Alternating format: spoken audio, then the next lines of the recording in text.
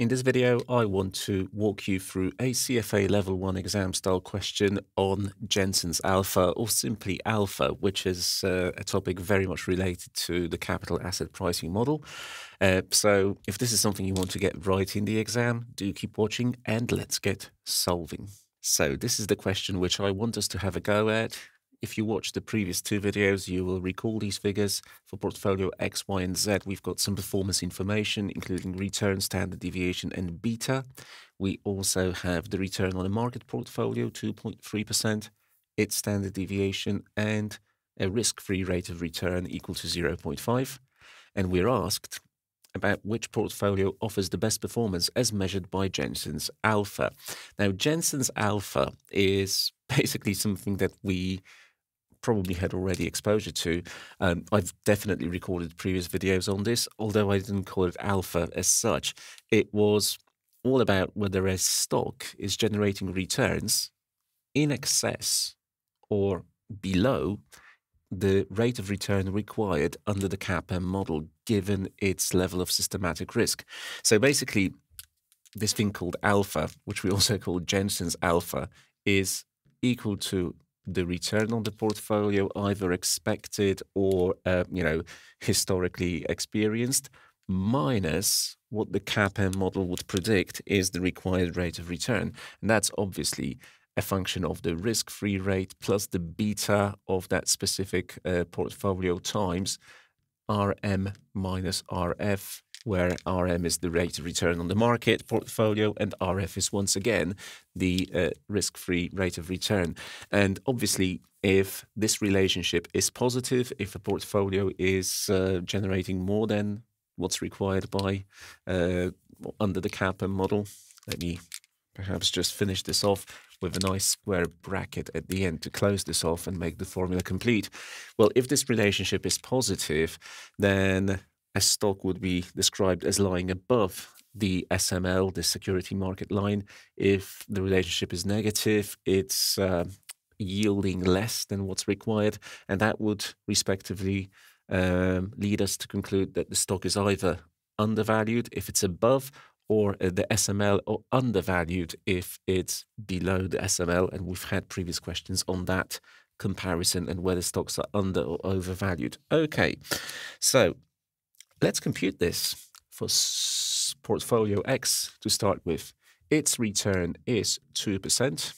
What would be predicted by the CAPM model?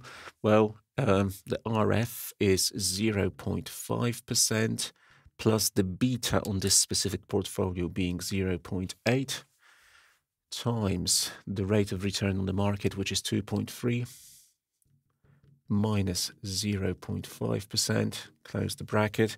Okay, I'm going to take my phone with the calculator and quickly do this, not really sharing my phone screen with you, as there is nothing terribly exciting happening in terms of the computations. So let me start with this 2.3 minus 0.5, that's obviously 1.8, times the beta of 0.8, okay, plus 0.5, okay, and I see a result equal to, let me write this down over here, it's going to be 0.06%, and it's positive. So this suggests a little bit of alpha, very small, but a little bit of excess performance on a sort of risk-adjusted basis, where we, as risk, we take into account systematic risk only. Good.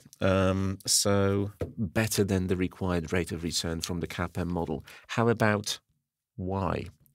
Well, over here we're going to have the return of 4.5%. minus the same thing as before, 0.5 plus, and the only thing that changes here is the beta, which is going to be specific to the each portfolio, 1.6. Other than that, we've got 2.3 minus 0.5, just like before. So I know the term here in the bracket is 1.8, so that's 1.8 times the new beta of 1.6. Let's add 0.5 to that, 3.38. Okay, and this is definitely going to yield something positive. I see a positive difference of 1.12%. So this stock definitely yields more than what would be required under the CAPM model, given its level of systematic risk as measured by beta. So we would say that this stock is lying above the SML, the security market line, and we would also conclude that it is undervalued. Now, what about Z?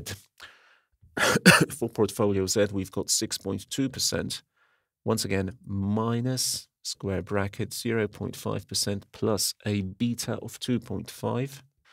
And same thing as before in the bracket, 2.3 minus 0.5%. Close both brackets.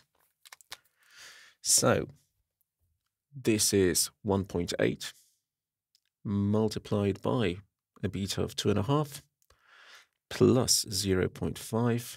Okay, minus. And for this one, I see a result which is even higher. It's positive and it's 1.2%. So that's a measure of the excess return above what's required. And that will lead me to conclude that portfolio Z is the one which performs best. It's got the best performance as measured by Jensen's alpha. So answer C.